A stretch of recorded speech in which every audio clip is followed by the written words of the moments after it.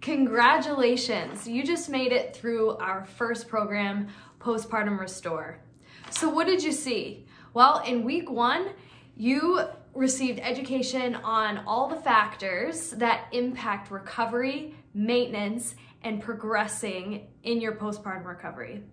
Then week 2, you learned, we just smacked you in the face through Know Thy Pelvic Floor, and you learned how to assess what you have down there and how to use what you have down there, both from your genitalia and your pelvic floor, which you learn is part of your deep core.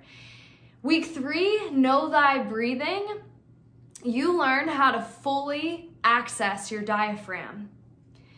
Then that bridged you into week 4, Know Thy Abdominals, which is really the crux of connecting the pelvic floor and the diaphragm and really understanding what your deep core is. Then week 5, Know Thy Pelvis and Thorax. You learn how to fully feel connected with your deep core and just your body as a whole. So you have a couple options now.